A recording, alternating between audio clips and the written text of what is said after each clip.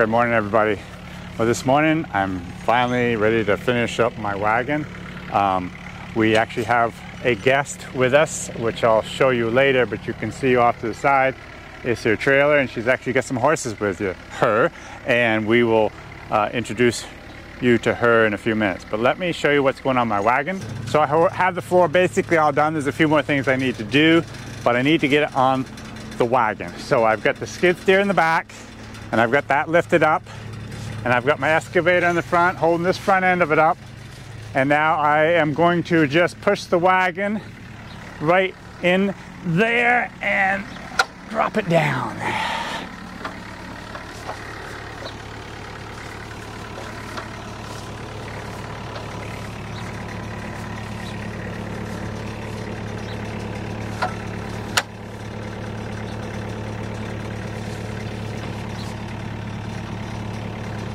So what I'm trying to do is get about 2 feet ahead, or 20 inches. I got 22 inches right there.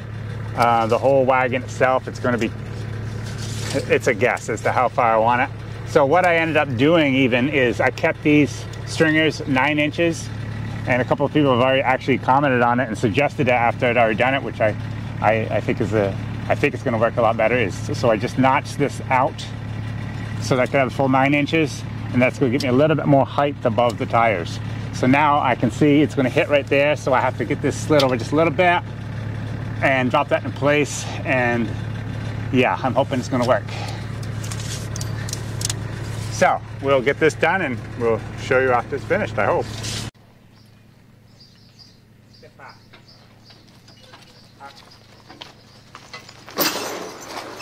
So between jobs here, Jim is exercising the horses.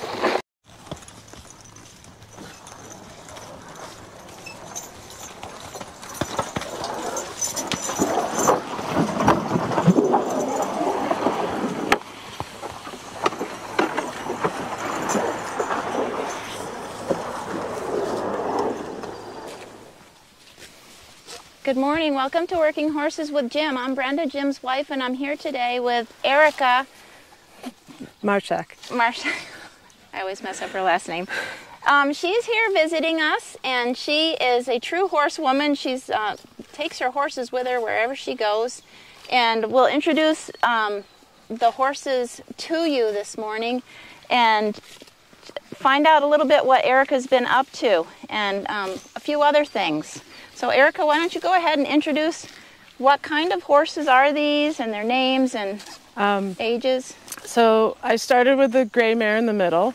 That's Little Bit. She's 12 years old. She's a Morgan Percheron, bred in Vermont, a little hillside farm. And I got her as a 5-year-old. And I've bred her 3 times. And these are the full sister fillies that she's produced with me here on the road. And I bred the Morgan Percheron mare to an American Brabant who was a European Brabant Suffolk cross. Wow. And he was a logging horse down in Appalachia. So her mother worked, the Morgan worked, they're all from working stock. So they're a 4-way cross of workhorses. So what are you able to do with these horses? What kind of things have you done? So the dam Little Bit, she rides. We've trail ridden all over the country, and she's also broke to work. She'll cultivate, she'll plow, she'll twitch firewood. She's only 14.2 and 1,250 pounds, but she'll work where you can. She'll lead a 4-up, she'll do a 3 abreast, not always the most willingly. She has a little opinion about things now and then, but she's reliable. And I've started the 3-year-old, the roan is Zosha. And it's a weird name, but I named her after my great aunt, so there. And she's wonderful. I've got her started. She drives single and double, and she started under saddle, and she's green at everything, but she'll try anything. She's just got a lot of try in her, and she's real quiet. I love her. Jenny's a 2-year-old, also named after a great aunt, And she's just being a baby. She has had harness on her. She's ground driven a little bit. She has manners, going on the trailer and clipping and all the things a 2-year-old can do without the stress of real work.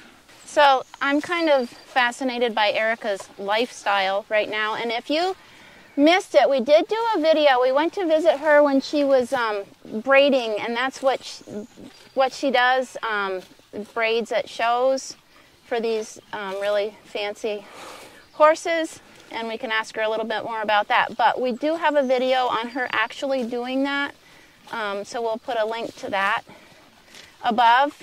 But Erika, this is your home here, this trailer. Yep. And how long have you been doing that? Well, so I'm a professional braider. I've been doing that since 2006, but more so I'm a farmer. And right now I've been landless for 4.5 years. We had a nice market garden situation that we had to leave, so the two things that interested me was, making money following my job, and it's hard to do that in one spot. It's expensive to own a home that you're never at. So I just went on the road full time, and the other thing that, besides travel, that interested me was breeding my own team of farm horses. And people said you can't do both, but I've done it, so. There you go. And it's all because of the wonderful people in my life. We stay with draft horse folks and other horse folks all across the country, up and down the eastern seaboard mostly, but yeah, I have every single person that has let me call their place home temporarily to thank. Mm-hmm. Well, it's really neat and unique, and Erika's been helping me in the garden, which I truly appreciate. And we are going to be showing more of Erika here with us. She's going to be helping us with her horses and different things for the next little bit, so we will be doing that. Also, Erika is a big part of DAPnet. Erika, could you share with us what DAPnet is? Sure. DAPnet is the Draft Animal Power Network. We're a 501c3 nonprofit educational organization. We're incorporated in Vermont, but we have kind of a global range, more or less. Our events are regional, but we've got friends across the globe. And on our Facebook page and our former DAPnet forum, before Facebook was the rage, we've shared resources and stories and helpful hints and whatnot. We've been really collaborating, helping Teamsters far and wide, or just helping connect. That's why it's a network. Mm-hmm. And so we do have some regional events. We're going to have a plow event this fall. We had a couple events already this spring, and sometimes we do some DAP chats on Zoom. We have a website that we keep building more and more. But our big event is the Draft Animal Powered Field Days. And this year it's going to be held at Shelburne Farms in Shelburne, Vermont. It's a former Vanderbilt Webb estate, I believe. It's a beautiful, picturesque, giant barn overlooking the Champlain, Lake Champlain and the Adirondack Mountains. Mm-hmm. We're going to be having, it starts, September 29th, 30th, and October 1st. And on the 29th, is a Friday, we have a day of intensives. We do beginner Teamster workshop with horses and with oxen. And there'll be a big forestry demonstration. We'll be harvesting a whole truckload of timber. So there'll be kind of an intensive all-day operation on how that happens en masse. And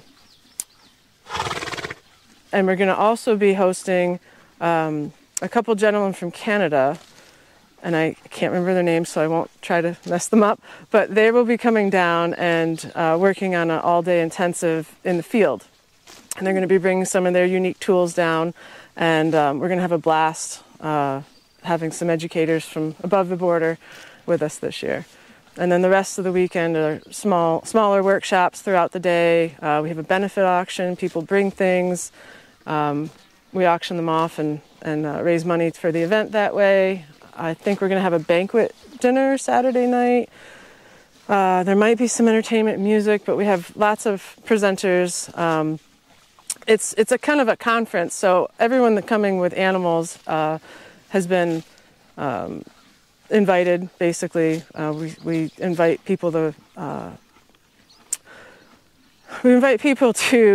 let us know what they have to offer as far as teaching, if they want to bring a team, and then we see what fits in where and make that selection. So typically some field days are, open to all, but ours is more of a conference. So I hope that sums it up. Yeah. I'm sure I forgot a bunch. Yeah, we plan on attending. It was fun last year. We met a lot of nice people, so we're hoping to attend again this year. Yeah, that'd be great. Yep. So we're going to head up to the woods and meet Jim up there. He's logging this morning, and we'll see what they're up to. Before we go see Jim, Erika has a tip she would show us on how, if you are not into cutting your tails the way Jim does his, Erika has a way to keep them, up and out of the way if you need to when you're working them. So Erika, show us your trick. Sure. So for a while there in my life, I was a polo groom, and we learned how to put up a tail with no tools or ties or anything. So about halfway up the tail, find a strand of hair and separate it. You can take your tail into 3 pieces. If you don't have a brush, just use your knee. You have your 3 pieces that you braid together. Regular braid. And you have to get good at guessing when to stop, but you don't braid very far. Split it back into 2. Go around the back with each piece. Sometimes you can do it a second time. With this horse, I'm not going to do it a second time. Well, maybe I can. I can do it up there. Yeah, okay. Back into 3 pieces. Braid that down. Take that piece off the side. Add it in. The model's moving. Yes. She wants to learn too. That's right. She's got in the sun for us now. So this extra piece here, you double up your little nub. Just wrap it around. And slide it down to lock it. Wow, look at that. So you've got your wild tail tamed now, and if you want to cultivate something and you don't want that dirty tail swishing your crop for food safety, you've got your tail out of your way. If you want to, I love doing this for plowing matches, because I could see down through their legs to watch my line. But it's just a real quick, tidy way to put that tail up. And to undo it, push up, unwind, unbraid, unravel. Well, I think I'd probably have to replay that a few times, but it's doable. It looked really nice, and it looks like it would hold really well. It does. They play polo that way. Yeah. I think the Argentines came up with it. Oh, it's awesome. So you got skills. Well, I have a lot of experience in a multitude of equine disciplines, so it's fun having different things to add to new ones. Yes, that's right. Crossover skills. Yeah, that's awesome. Thank you. You're welcome.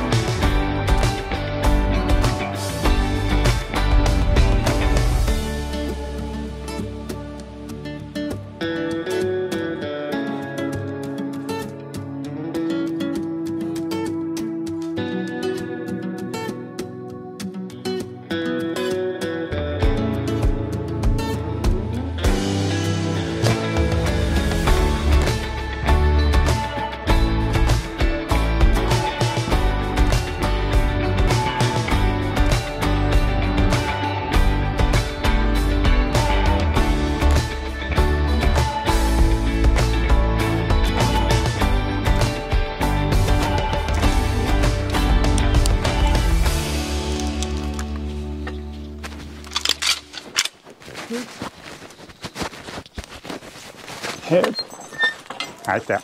Chopped up.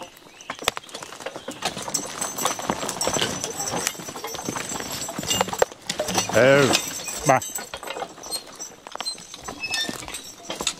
Oh.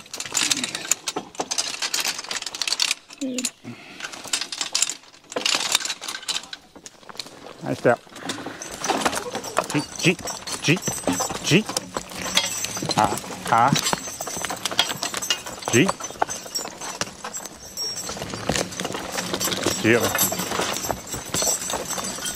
Oh.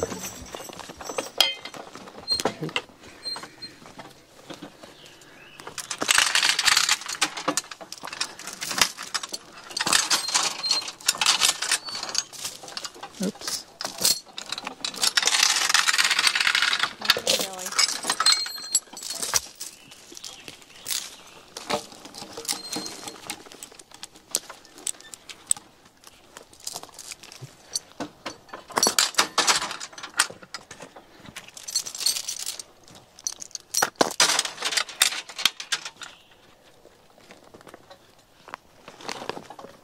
Hip, hip.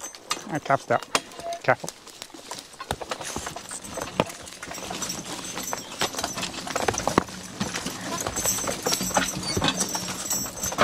Oh. Ah.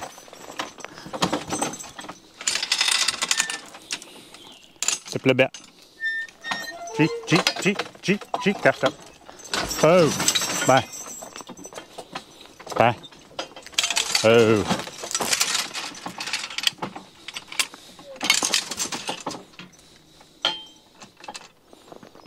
I cuffed up.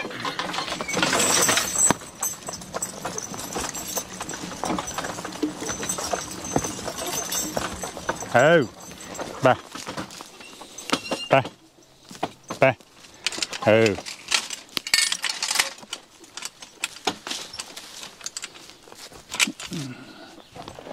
I step.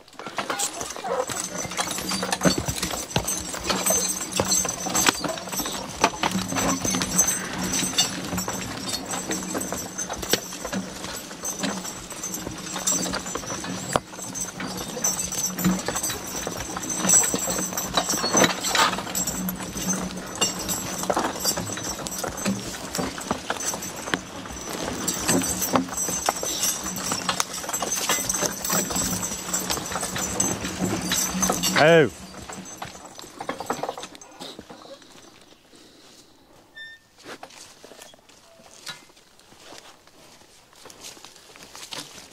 Nice step.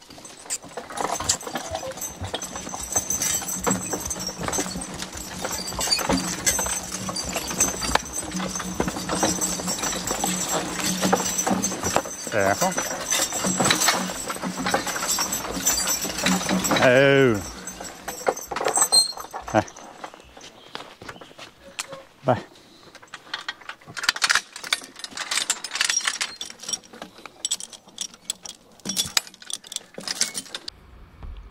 So after we got back from the woods, Erika hooked up her team and used our riding cultivator, and Jim and I went out with Ken and our walk behind cultivator, and we went right to town and got the corn weeded and got quite a bit done, hoping to get the weeds down before the rain came. It's still pretty weedy. It looks more like potatoes and corn, but at least we got a lot of the big weeds down, and I think the corn is going to grow above the weeds.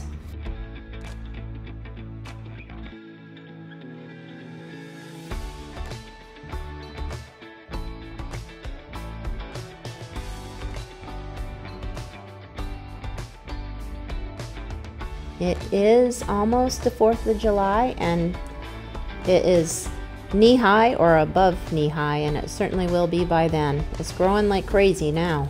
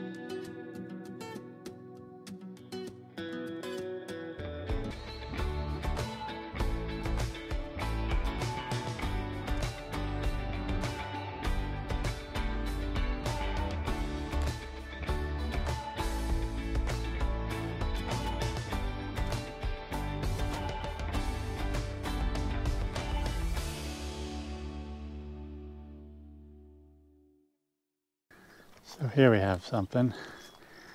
Brenda and Erika decided to go for a ride tonight.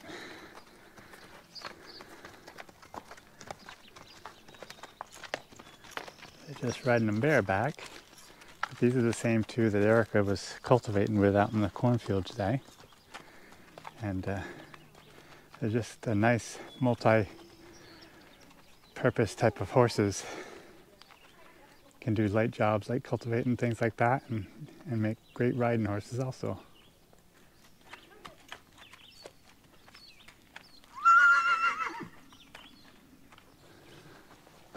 This is Erika's 2-year-old. Not very happy that she's all alone and the other two are gone out riding.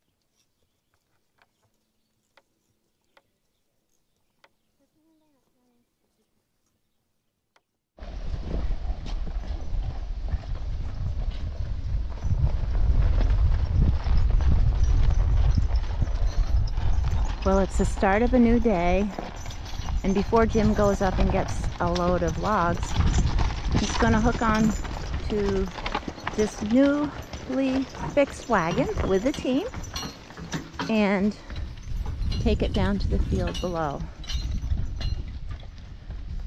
He's got some bystanders this morning.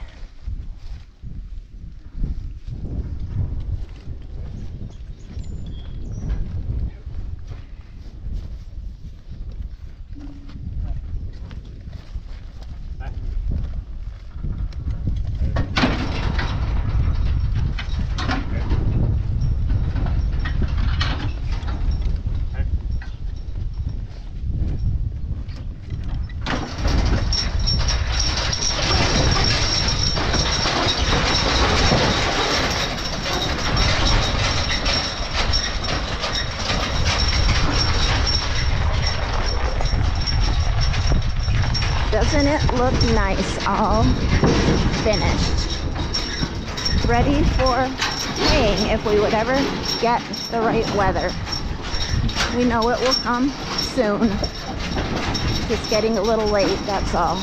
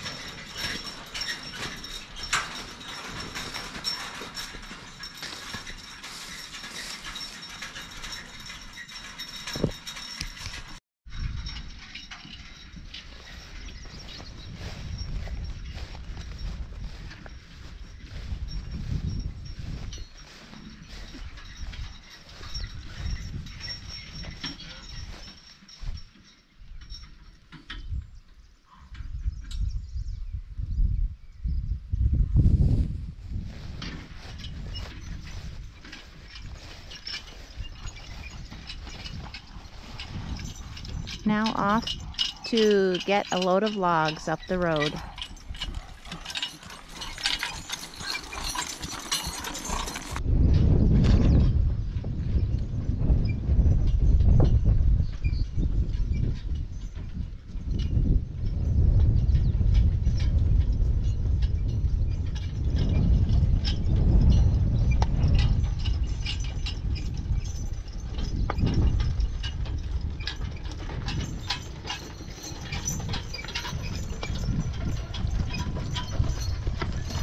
There they go, off to get the load of logs.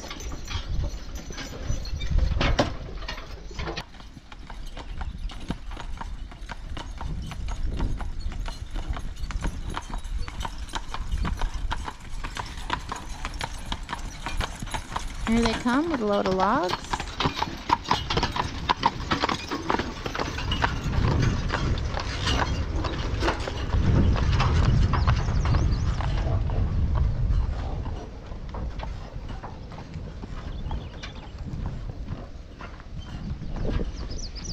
Well, we certainly hope you enjoyed this video. We hope you all have a great day.